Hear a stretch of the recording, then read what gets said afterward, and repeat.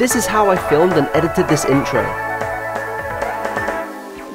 First, I recorded the footage, pulling the camera away from the focal point. This allowed me to ensure that when I reversed and slowed the footage down, it would gently rest where I wanted it to end up.